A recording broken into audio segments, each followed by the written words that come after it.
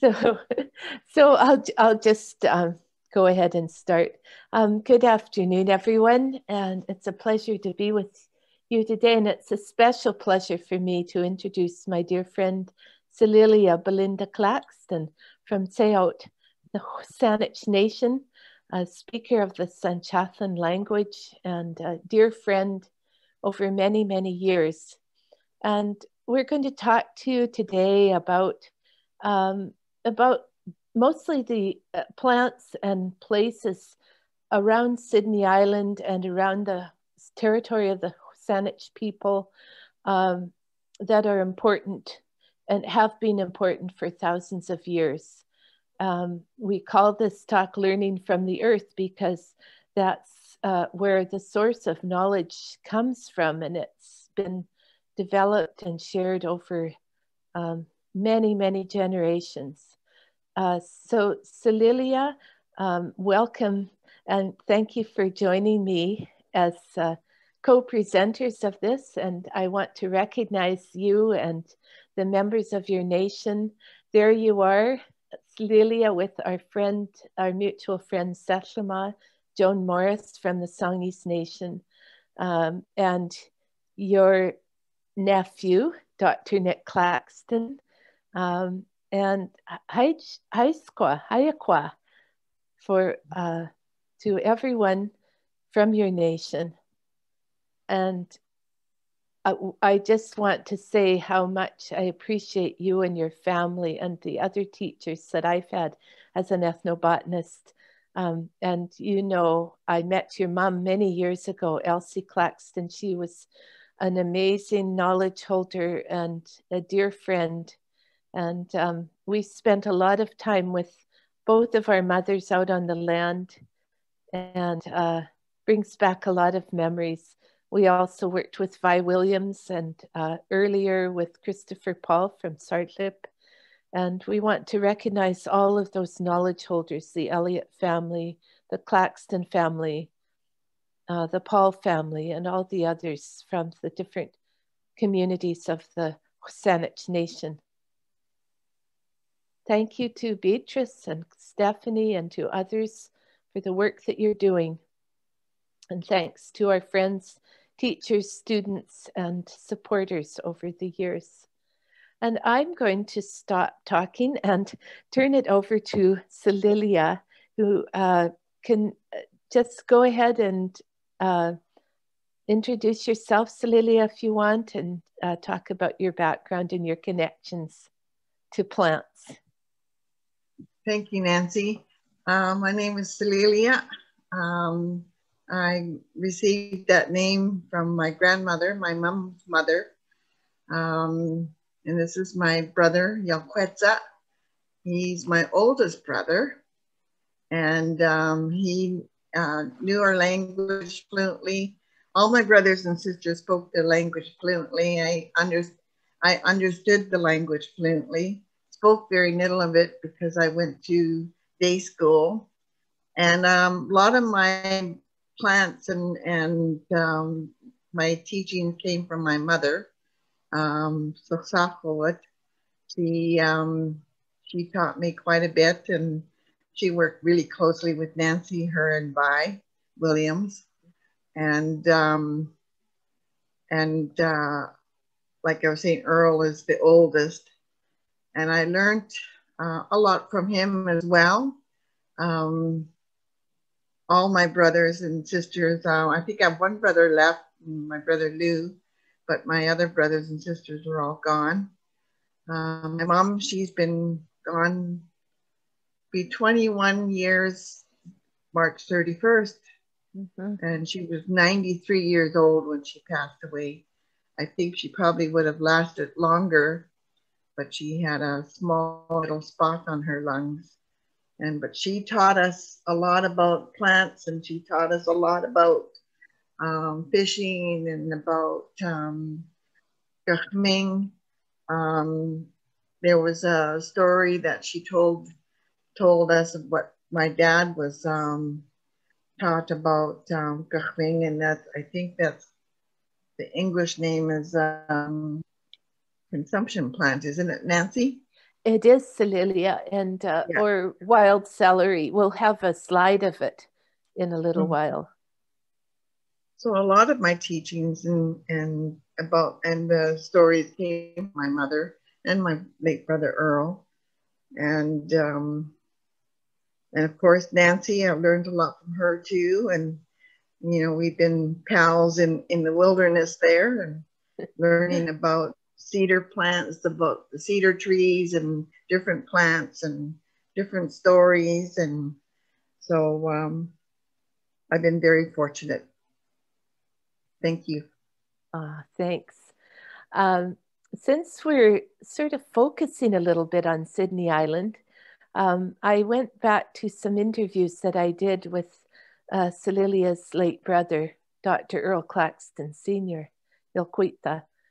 And he remembers traveling with his family, with his parents, and stopping by at Sidney Island and a place on the cliffs where his dad could get water even in the hottest part of the summer, some seepage, a spring that came down, and they would always make some tea and get something to eat, and then they would head on their way. Earl knew lots about the places all around. There they are. The water is always dripping there. It doesn't matter how hot of a summer. Yeah, and then back down around the beach and then on home to Tseot.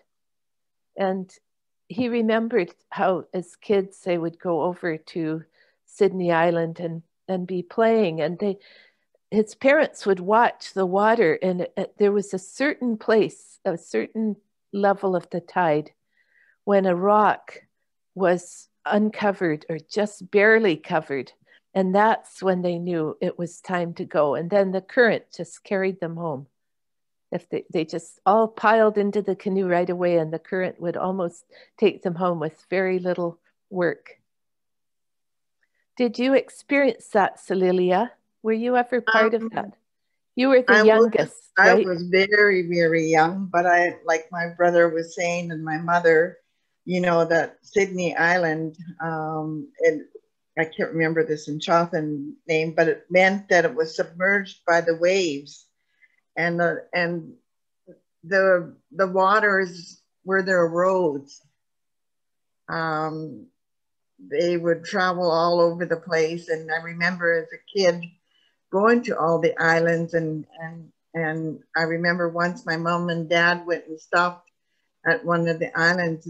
It'll just about this time of the year, and now was spring, and we used to go, and she'd be going picking seaweeds, and my mom said, "You go up there and go and pick your fawn lilies and the shooting stars and all the native plants." And I used to go and pick a bouquet of flowers, and I remembered that because I could smell them even before we even got to the beach. And my dad would be burning some kahming on the beach, and I asked him why he was burning. I was only 8 years old, and I asked him, "Why are you burning kahming?" And he says, "We burn it because we have to make sure that we feed all the salmon so that the salmon will return." So every beach that he got to, he would remember to burn some kahming to thank the fish for being plentiful and make sure that they're welcome back again.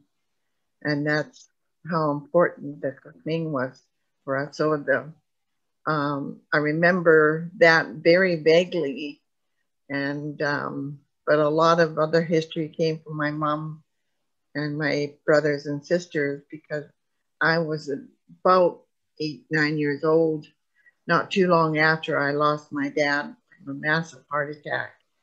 And so my mom was alone the rest of her life, and a lot of teachings from my mother. And she was telling me that the springs from all the islands, they knew all the spots where to get nice ice cold spring water. And now because of residential homes now, those spots are all dried up now, so they're not as plentiful anymore. Mm-hmm. That's so interesting, because I read a story that had been recorded from a SÁNEĆ elder by Diamond Jeunesse, who is an ethnographer with the National Museum. And it was about the salmon people coming, and how they were, the young men who brought the salmon home were told to burn kachmin all along the beach to feed the spirits of the salmon people. And so it's interesting that you got that same teaching. That's so neat. There it is, the kachmin. And the first salmon ceremony has been brought back, and here it's being honored, celebrated, honored at Seot, right near Lilia's house. A beautiful ceremony with the kachmin, which has a kind of a celery, spicy celery scent to it. That was the Taki,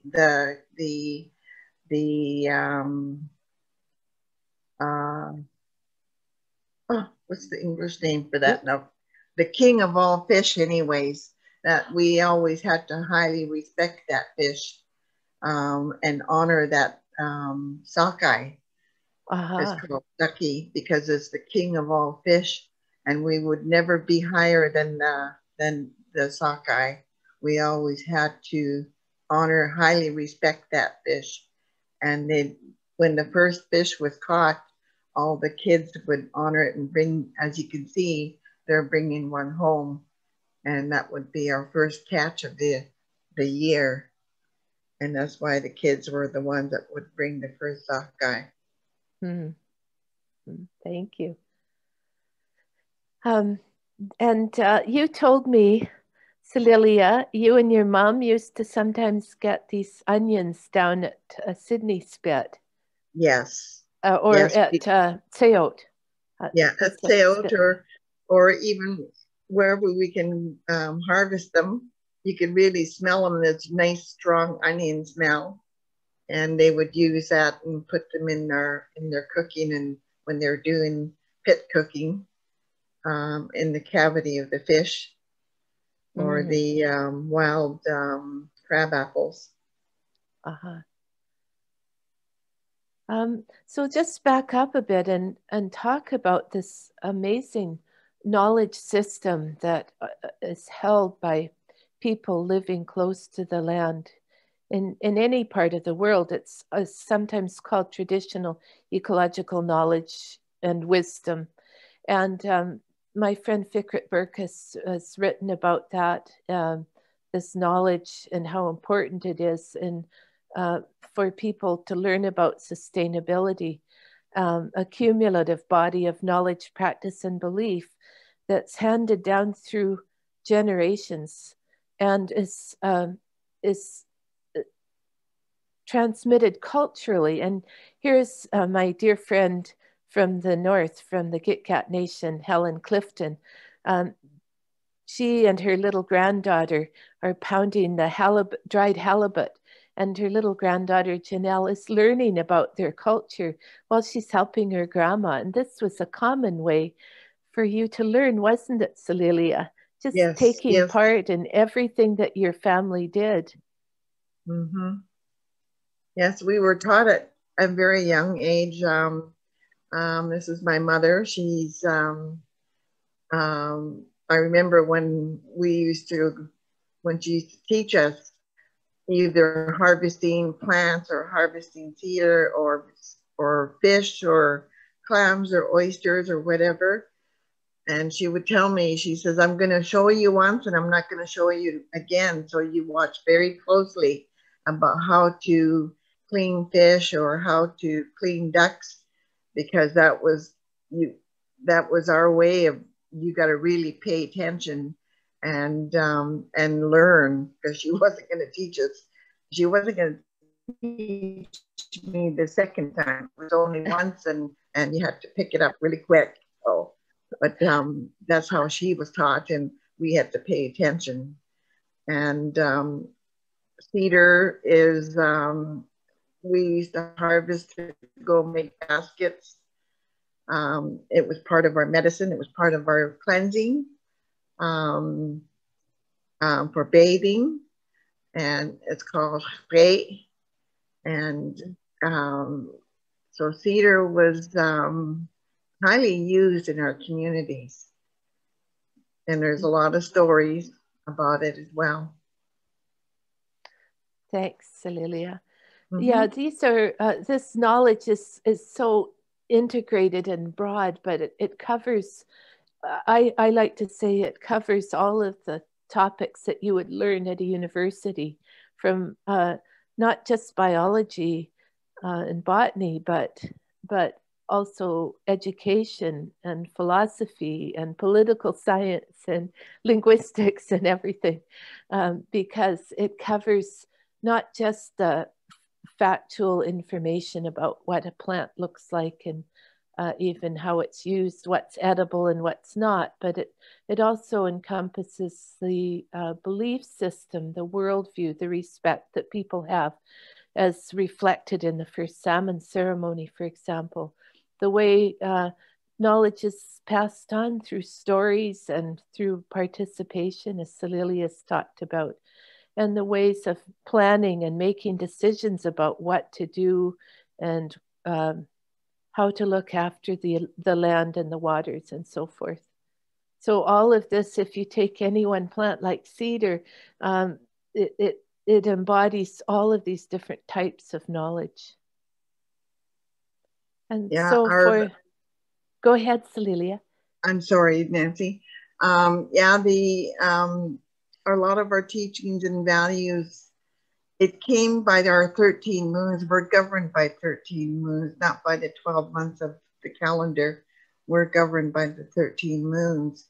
And each moon would tell us when to harvest, when do we gather food, when do we go and get medicines, our ceremonies, our dancing.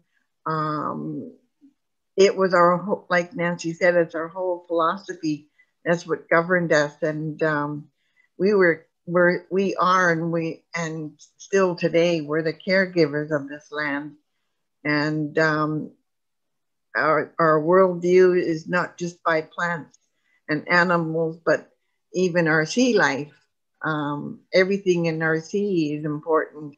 So if one chain is broken, that chain reacts all the way around into our sea, into the sea life, our fish, the seals, our sea animals, our land animals, everything is affected.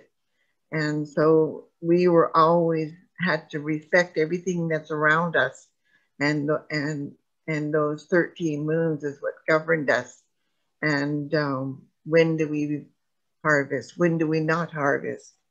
When do we go and get clams? When do we get cedar? When do we go and get medicines? And all our ceremonies were all governed by the 13 moons. And the moons are named after some of those activities too, aren't they? Yes, yes. Can I actually ask a question about the 13 moons that I've been curious for quite some time? So yes. I know they don't perfectly, like they don't align with the 12-month calendar. But how do I ask this question? So in the 12-month calendar, sometimes we have 13 full moons and sometimes we only have 12. I'm wondering if you would always have all 13 moons, and if that would ever, it seems like it would like push the cycle a little later in the year if you were counting 13 moons, like your 13th moon would get later in the year every year. I don't know if that makes any sense. I think everything's early. I've noticed in the last few years, everything is early. It doesn't coincide anymore. Right. I find that everything's early. I know that, you know, say the Qualish, the Swainson thrush bird will come out to ripen all of the salmon berries. and everything's early, and it used to be really late. And even going to harvest, I noticed that we always have to go and do things. It doesn't coincide because I really think it's because of the climate change. I think that's really made a big difference in terms of the 13 moons. Mm-hmm. Thank you. I've heard the same thing from other First Nations up and down the coast. For example, in the Gitkat Nation in the Smalleq language, the month of May is called Halila La'ask, which means the month to gather seaweed. But nowadays, the seaweed is ready earlier than May. It didn't used to be. But this makes it complicated because the seaweed is ready when there's still rain and you can't dry the seaweed properly. So it throws everything out, just as Celilia was saying. So yeah, because usually June and August is Shuntaki and Shuntantwan. Those are the months for June and August, and that's when we usually go and harvest the camas. But everything seems to be early. So our moons really don't coincide no more. It's usually a little earlier than normal. So, but these little trailing blackberries, those are, I know that we used to go, I always like to go pick those. They got so much flavor that it puts a shame to all of the other berries that like loganberries or tayberries, but these little trailing blackberries, they've got so much flavor. It's so sweet, and I look forward to going picking them. We always enjoy picking them together, don't we? Yes. And long ago, they used to make a fruit leather from these berries, from the juicy berries, by cooking them up and spreading them out on a skunk cabbage leaf, which has a waxy coating on it. You don't eat the skunk cabbage, that's not good for you, but it serves as a surface for drying the berries, and you can make your own fruit leather from these wonderful berries, and it's so nutritious and a wonderful treat. Mm-hmm. Oh, there's the Kukwalish. That's the Swainson's thrush, and she's singing her heart out, trying to put some color in all the salmon berries. So she goes from bush to bush, trying to put some color and ripen. She's singing Kukwalish, Kukwalish, Kukwalish, and she just goes around and sings her heart out. I love that. It's a way of teaching kids about these connections too, because you can sing that song, what the Swainson's thrush sings, and the children learn about the different varieties of salmon berries. There's the golden ones and the red ones and the dark ones, and the little bird is singing its heart out to ripen them all. Yeah, I love that. Yeah. My favorite bird. That brings back really nice memories of your mom and Vi Williams and the stories they told about Swainson's thrush and raven, and how Swainson's thrush that's a good story. Could ripen all the berries with its song, and Raven tried to ripen the berries with his song. He couldn't do it. Oh, that was such a cute story. Yeah. I always liked that story. Yeah. Here's a little bit of what Lily was talking about, the 13 moons. All of these different resources that people rely on are available, ripen and ready to harvest at different times of the year. And so people will travel around from one place to another as the things ripen, and enjoy harvesting, and then preparing and processing the food and making it ready for winter use. And so it goes over over the years, over the generations, over thousands of years, the same kinds of seasonal rounds, they call it, or cycles. Mm-hmm. And yeah, that's when we talk about 13 moons and.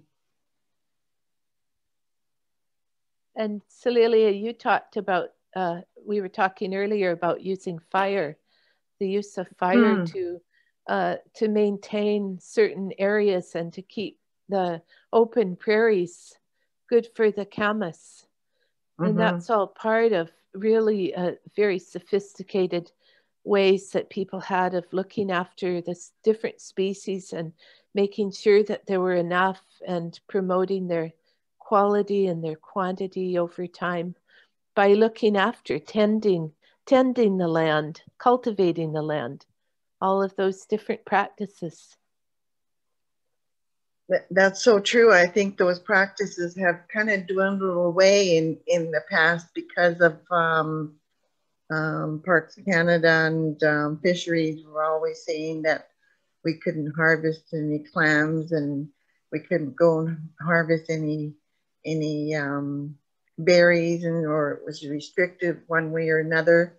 But now that we're teaching our young people here in our communities about the berries now and about harvesting, about clearing and burning, and trying to bring that practice back, because that's how we used to make things more plentiful again. And it would bring back the camas, and would bring back more of the berries back, the black caps, as well as the wild strawberries, the huckleberries, and the trailing berries. And they'd be more plentiful then. And I remember that my mom used to do that down here and down the res here. And we used to have the controlled burning just to make things more, or other types of native berries to make them more plentiful again. And so that was a practice all the time. So I guess the Parks Canada, what they call controlled burning. But I mean, in those days, it was a practice for us all the time. So, but I see huckleberries, and there's blue huckleberries as well, further up the mountains, the blue huckleberries. And that's what Nancy and I look forward to every summer. That's right. Oh my goodness, I have some nice photos of you with those, the red huckleberries. And just to carry on with the way people looked after and tended the different resources, they also pruned the berry bushes sometimes to make them grow better and produce more fruit, just like a farmer would prune the trees in an orchard. Mm-hmm. Yes. And, yeah, we even brought our mothers out. Nancy and I brought our mothers out to pick huckleberries. And we would sometimes break the branches and bring them back to our mothers sitting, who they couldn't go out bushwhacking like we did. So we'd bring them branches of the berries back to pick. And they just loved that, both of them. And, you know, in a sense, the land, your territory, you could say, was common in that people could use it. But there were also protocols around who had the proprietorship, who owned certain places and oversaw those. You needed to ask permission if you wanted to go and harvest camas or seagull eggs on somebody on an island that was recognized as belonging to someone. Am I right, Cecilia? Yeah. Yes. I remember that when we were sort of free, we could go anywhere and we never had to ask permission. And mom and dad and my uncles and my aunts, I mean, we used to go to Pender Island, and we used to just go anywhere and get our clams and oysters and our seaweed and all our different plants. And we never used to ask permission before. Not until lately we had to start asking for permission to go and harvest seagull eggs or seaweed or picking berries, clam digging. we used to do, they did a lot of pit cooking when we used to go and get clams. And I remember one time my mom and my late mother and my late sisters and my brothers, late brothers, we used to go and harvest butter clams, and they'd get about 200-300 pounds of butters. And my mother would ask my brothers to go and dig a great big pit.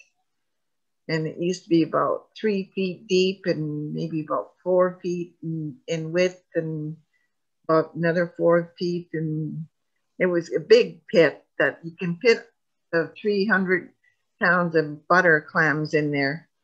And she would heat up the rocks, and we would layer all the clams and all of the greenery and put it in the pit. And we cooked them, and we spent a whole day doing that. And after that was nicely cooked, and then we would dry them in the open fire. And then after an open fire, and when they were nice and dry, she would, my brothers would go and get some cedar bark and put it into a string, and then we would string about 5 or 6 butter clams on there, and they'd be like a necklace, and we would put it on like a necklace. We have 6 butters of clams nicely all dried, and we used to go and trade with the Yakima Indians, and we used to go down to Yakima, and we would barter with them, and we'd get our beads and blankets and whatever we needed. And that's where most of our clams would go. And yet we'd have enough to go and save for the winter time as well. So we were always doing something every moon. We were always doing something. We were always busy. I wrote down your mom's clam baking recipe, Celilia, and maybe we can share it with these folks. Okay. Yeah, I think we're just about out of time, and maybe this is a good place to stop our talk, although we have more slides, but we wanted to keep to about an hour, and if I'm not mistaken. Are we close to an hour already, Stephanie and me? We started at about 1/4 so we're just over half an hour right now. So if you guys wanted to keep talking, there is absolutely time for you to keep going through some slides. Okay, that's great. Thank you.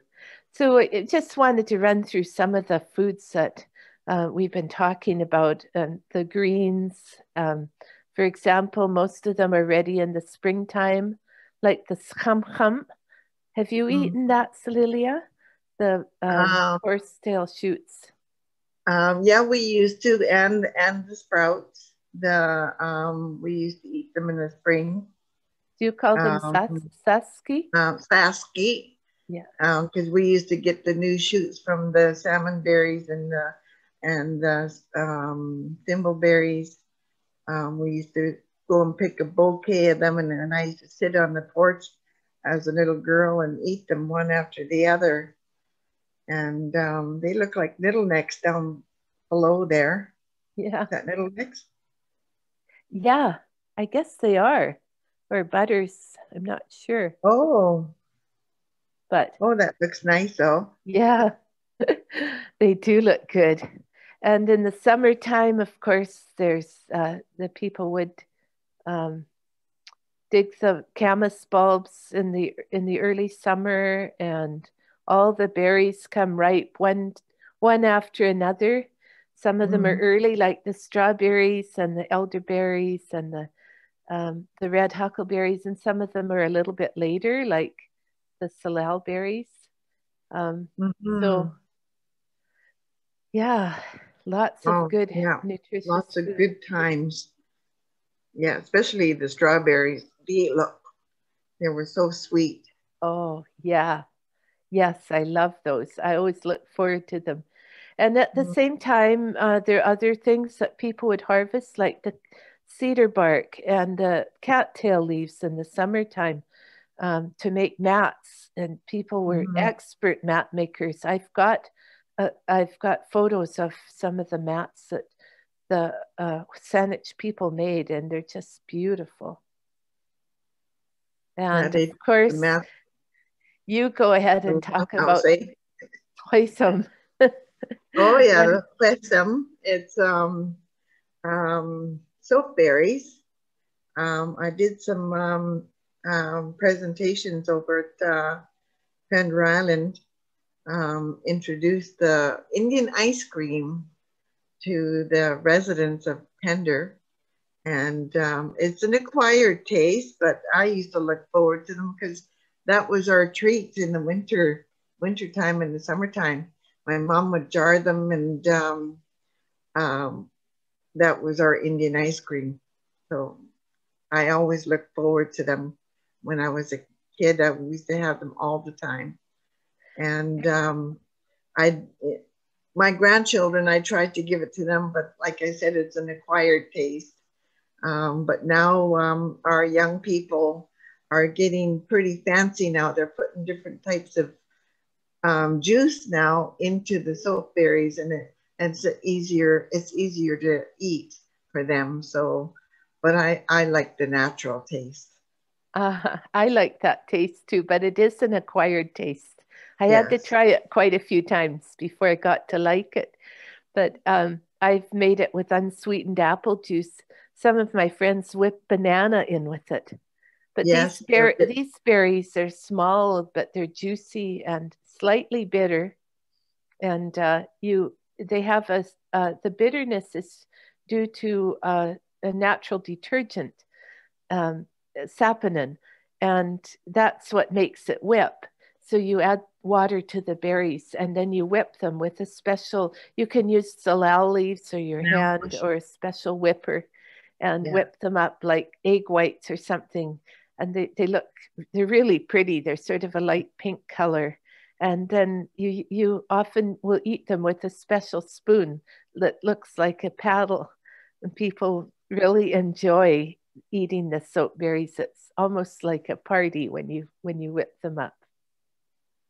You got to make sure your bowl's nice and clean when you whip them up, because otherwise they won't whip. They're like egg whites. That's right. You never let them get in touch with any kind of oil or grease, or they won't whip. And everybody talks about that, knows that. There's one of those mats. This one is a SÁNEĆ mat that's made from tule, or the round stem bulrush that grows around the edges of lakes, like Elk Lake has quite a few. And people used long wooden needles from the ocean spray plant, and so actually stitched through the stems, and then used plating on the edges. And these mats, some of them are huge, and they use them for tents, for mats, for drying berries on, all kinds of things. Yeah, because they used it for lining the longhouses, because it would be like insulation to keep the longhouse warm. That's right. And even for room dividers, if you want to have little smaller rooms within a big house, you can use those. Really important. Yes, it is important. Is that ocean spray, Nancy? It is, Celilia. What is can you say the Sanchafa name for that? The ocean spray is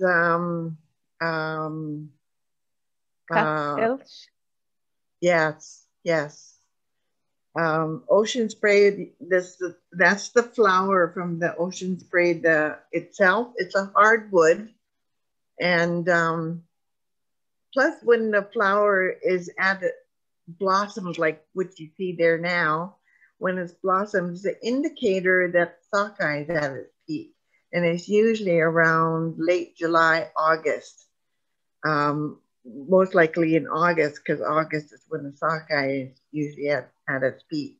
So when these ocean sprays are at their flowering at full bloom, that's an indicator that sockeye at its peak. Good time to go fishing. And speaking of fishing, there is Celilia with her fish. Oh. I had to put that one in. Oh, nice. Gee, I haven't seen that picture in a long time. My grandsons, I was teaching them how to smoke some sockeye. And that's our smokehouse. Looks pretty happy, eh? Oh, gosh.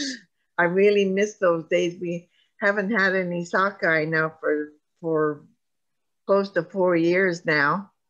But, oh, gosh, I took some of that when we went to Italy, Nancy. That's right. To our slow food meetings. Everyone loved tasting it. Yes, that was awesome. Really fun. So here's some of the foods that people would get in the fall time: the sockeye and other salmon. I guess later on the chums or dog salmon at Goldstream, right, in November. And some yichum. Right, the evergreen huckleberries. Yes. And also the bog cranberries are ready, and the peat bogs like Rithets and other bogs that the SÁNEĆ people have used for a long time, and the crab apples. Yes. That looks good. And here's Christopher Paul again with the #1 vegetable of the old days, the camas bulbs. Quitlash, is that right? Yeah. Yes. And yeah, he talked about how people would clear the land and make these beautiful meadows that the camas would grow well in. That was from a long time ago. And we talked with Bob Ackerman over on Salt Spring, and he remembered how the SÁNEĆ people used to burn over the area around Fulford Harbor and up the valley there to grow better camas and berries. So they still remember how to do that. And it's amazing how dense the bulbs are of camas in a good area. This is from 1 square meter of ground, all of these bulbs. And one of our students, Kate Proctor, did her master's looking at camas, and she sorted the bulbs so you can see the year-old bulbs are tiny, the 2-year-old bulbs are bigger, the 3- and 4-year-old bulbs are getting longer and longer, and they're pushing their way down into the ground. So the bigger the bulbs, the deeper they are in the soil. And when you harvest them, you can just dig around the top and flip over the turf and just select the bigger bulbs and take them out, and then put it back, burn over the areas to create sort of an instant fertilizer for the new plants. Not the seeds into the crevices when you're digging. And if you come back 3 or 4 years later, there'll be as many bulbs again. It's like, and over generations, people would harvest the bulbs that way. That reminds me, Nancy, that, when our people used to go and harvest the camas bulbs, and if they kept harvesting and cultivating, that's their way of cultivating, they get bigger and bigger and bigger. But that goes to the same with digging clams, the butters. Yeah. We used to go and dig clams, and when we used to dig them, and then it left room for the other little clams to grow, and that's how we used to cultivate the butters as well as the nettleneck, and then made more room for for the other ones to grow. And it goes to the same thing with the camas. So we have, that was our way of cultivating, I guess you could say, to make room for the camas, to make room for the other butters, the other little necks, for them to grow. But now that it's not active anymore, there's no room, and they're really tiny now. So I think we need to start taking our clam beds, our oyster beds, and our camas beds, we need to start cultivating and making sure that there's room for them to grow. So there's a reason for everything, I guess, eh, Nancy? Yeah, yeah, I've heard that from many people up and down the coast, how you have to harvest it. It's part of the management of these species, and they need to be thinned out or they won't grow well anymore. And so one of our friends, Brenda Beckwith, worked on her PhD on and looked at camas tending, and she grew out some camas that she carefully separated and weeded, and look how big they are. You can hold just a few of them in your hand. They're that big around. So that's all important knowledge that goes with camas. And what happened to the camas? The livestock came in, and the deer, and I mean the cattle and the sheep and the pigs, they all grazed the camas, introduced grasses, took over. People built their houses on it and on them, and converted them to farms and so forth. And so for so many reasons, they weren't tended anymore, and camas is much less common than it used to be. Oh, for sure. Even native deer versus the fallow deer. I know that the fallow deer are people, they tried eating it. They don't care for it. They prefer the native deer versus the fallow today. Interesting. And there's my nephew and my brother.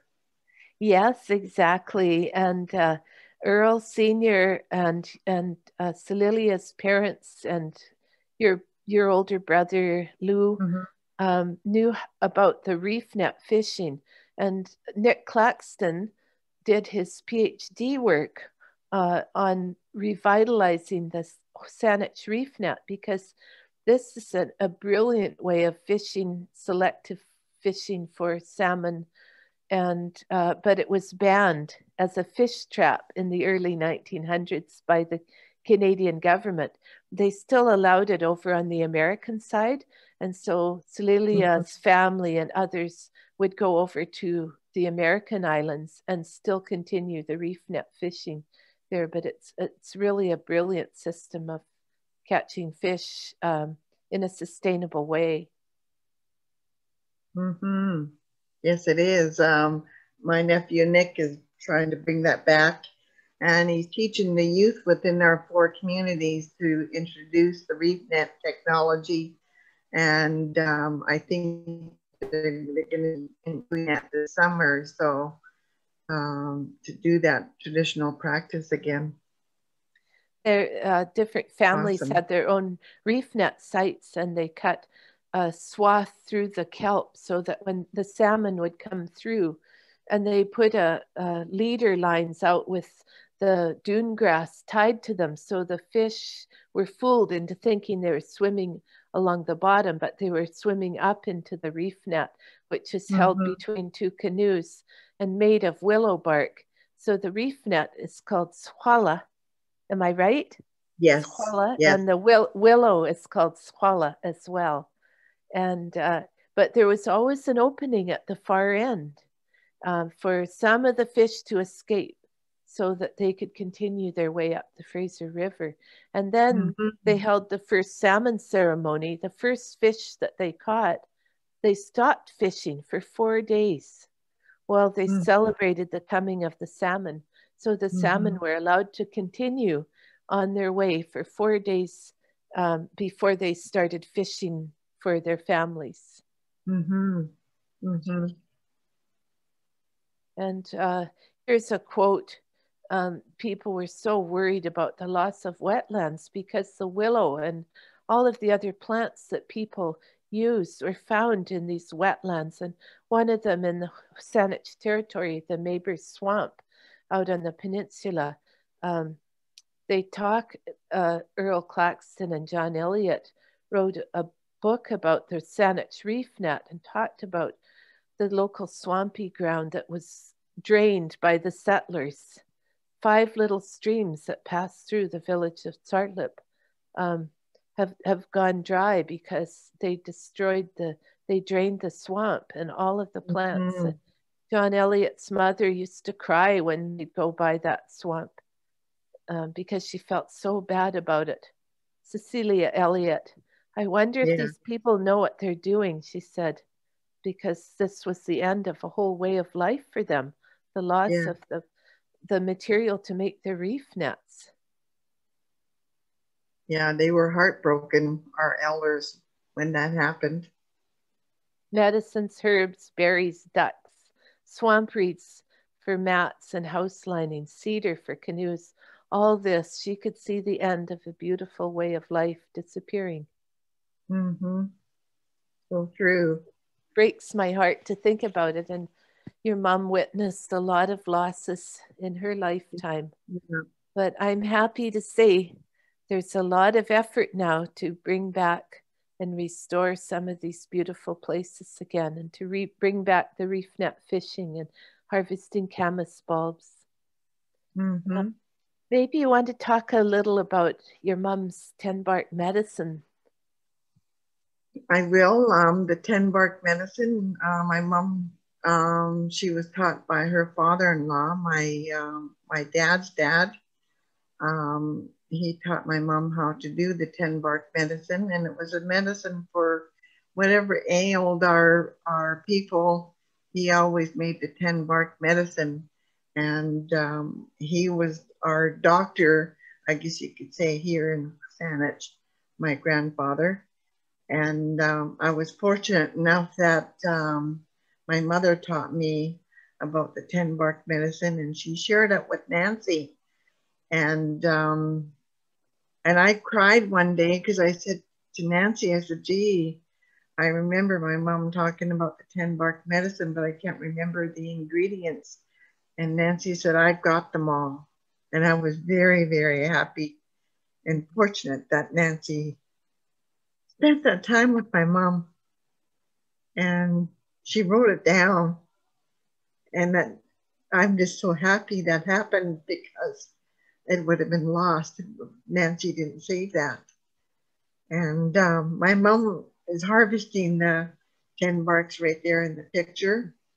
And she taught me that, my mom taught me that before she left us. And she was already, I think, in her 90s in that picture. She was teaching us how to make baskets too as well. And cedar baskets, Nancy and I, and she was showing us the 10 bark medicine.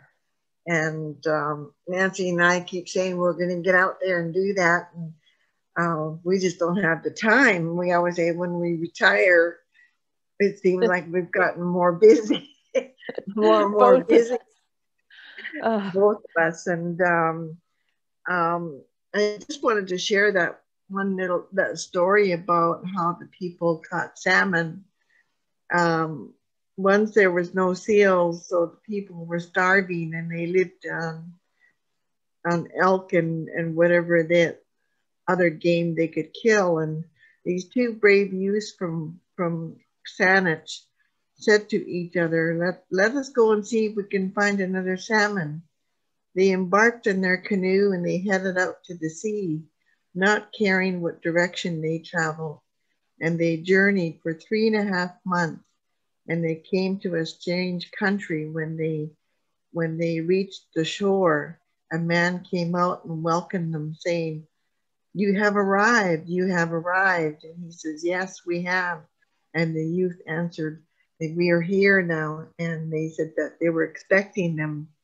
And so they asked them to come in, and they shared a meal, and they shared their teachings, and they were there after they had their dinner. The host led them outside the house and said, look around and see what you can see. They looked around and they saw smoke coming from Gurming, and the steelhead and the sockeye and the spring and other varieties of fish Well, anyways, the youth stayed there for quite a while. They stayed there, and the host said, well, I think you must go home tomorrow. And everything was arranged for you, and the salmon that you were looking for will muster at your home and start off on their journey. So you must follow them. So the two young youth followed the salmon, and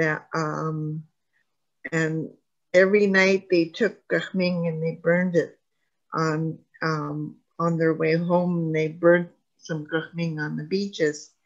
And finally they reached Discovery Island, and they burnt some more gahming. And for the host had said to them, burn gahming along the beach when you reach land to feed the salmon that travel with you. That way you could treat salmon, the salmon will treat you well if you treat them well, and you will always have them in abundance.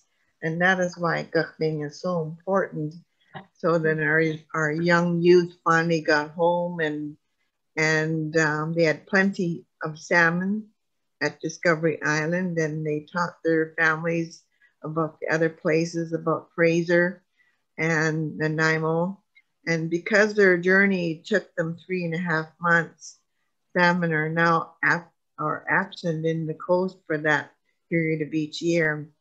The coho had said to the other salmon, you can go ahead of us as far as we have not yet got what we wanted from the lakes. This is why the cohos are always the last of the salmon.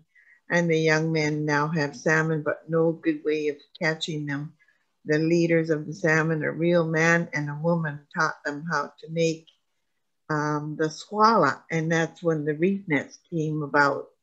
And so the reef nets and the gahming is important to the SÁNEĆ people, and that's how the salmon became in abundance to our SÁNEĆ people. And that was a story told by my late dad, Johnny Claxton, and that's how I learned about the gahming, and that's how come it's important to our SÁNEĆ people. Thank you. Wonderful. I'm glad you shared that, Celilia. We've sort of talked a little bit about it before, but that gives the complete story, and why the reef net is important, and why the willow is important, the wetlands and all of the different places where they gather plants for that reef net. They all tie in together with the gahming and the respect that people have for the fish and the plants and the medicines all. I think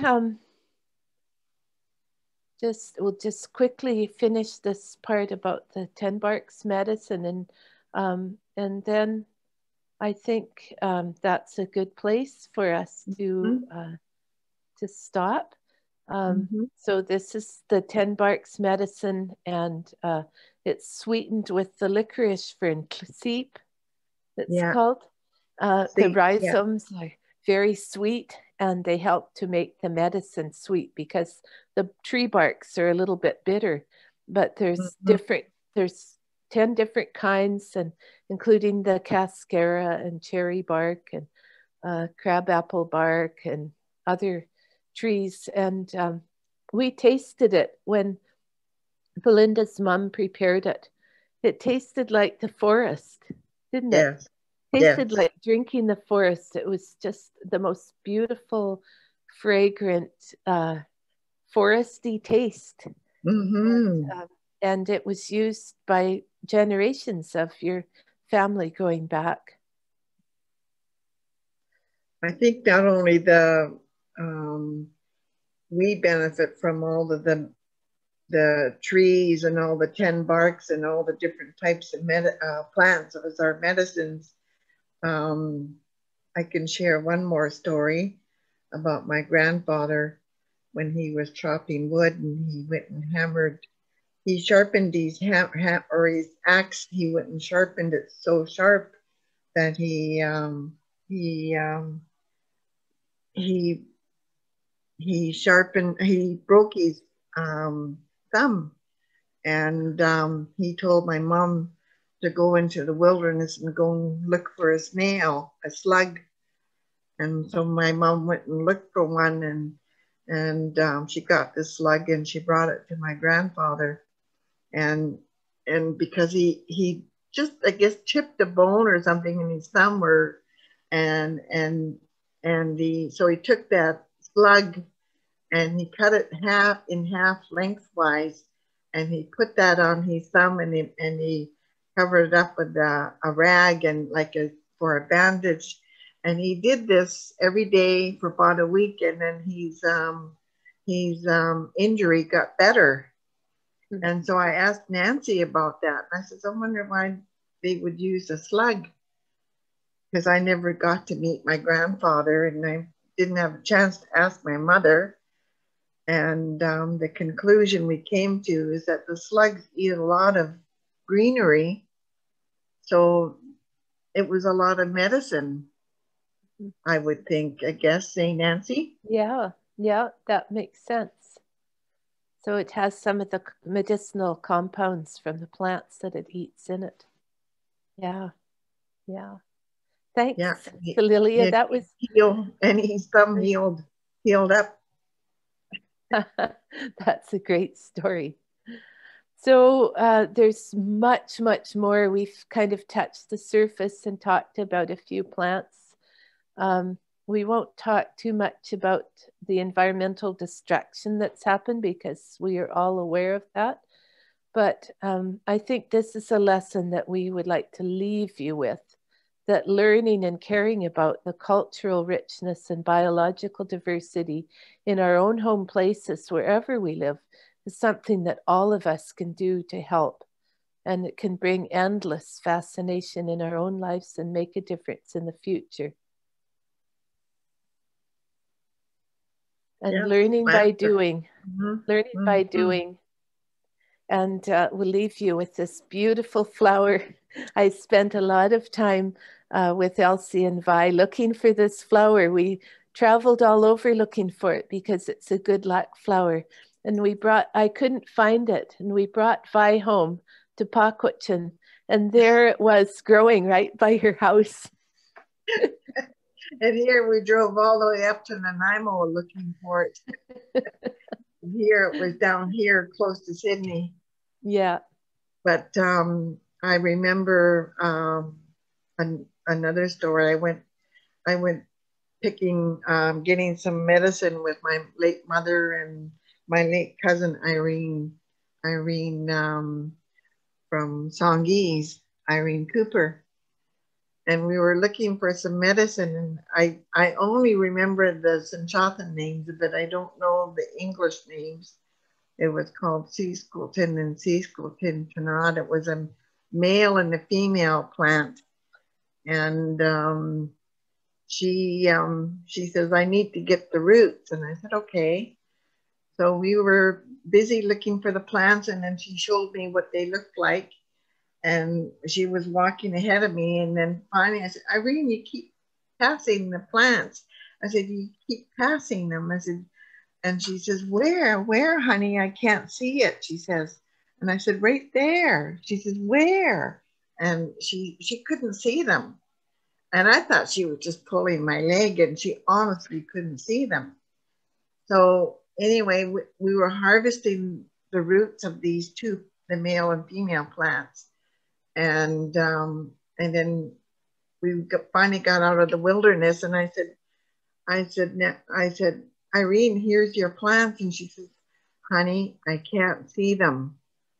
And she says, then I'm going to tell you why I can't see them. Those plants were hiding away from me. And I said, oh. I said, how come? She says, because I have bad intentions. And I said, oh, no. And I said, well, what were you going to do with them? And she says, well, my grandson's got a new girlfriend, and I was going to split them apart by using these medicines, and those medicines hid away from me. So that's how come I couldn't see them. And so I said, oh, no. I said, Cousin Irene. And she says, now you got to respect the plants, because if you don't respect them, they're not going to respect you. So she says, that's a lesson for me and you today, she said. I said, okay, cousin. So they do have feelings. They know what you're going to do. They know your intentions. So respect your plants, she said. And that's my lesson for today. A wonderful way to end. Thank you, Celilia. You're welcome. Thanks so much to all of you. We always hear from our different partners, when is restoring enough? Aren't we doing enough? Haven't we already started restoring the forest? But I think that with your eyes, we realize that maybe there are many plants we are not seeing yet, and maybe because our intention has not been fully expressed yet. And we know that many of the partners have the intention of restoring this beautiful land, and I hope that those plants will show up to them and really show good intention and goodwill and the idea of, you know, connecting as you have allowed us today. So thank you so much. I am totally caught by your stories. Yes, I agree. Thank you both so much for sharing. I can't even express how much it means to me to be able to hear these stories, Celilia, especially stories that you're sharing from your ancestors and your family members. I always tear up. I recognize the importance of these stories. So thank you so much for sharing them with us today. Thanks, Celilia. Thank you, Dee. And thank